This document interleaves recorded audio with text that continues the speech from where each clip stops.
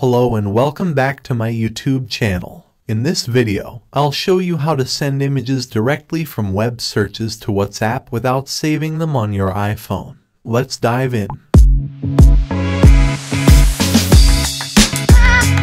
While browsing, you often come across numerous high-quality images that you'd like to share with your friends or colleagues. Previously, the process involved saving these images and then sending them via WhatsApp, which is both time and memory-consuming process.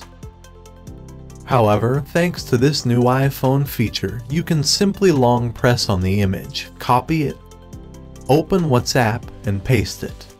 Ta-da! Your desired image is sent to the contact seamlessly, without any difficulty. This not only saves you time but also conserves your phone's storage. That's it for these simple yet important tips and tricks. Remember to subscribe to my YouTube channel and give a thumbs up if you found this helpful. Thank you.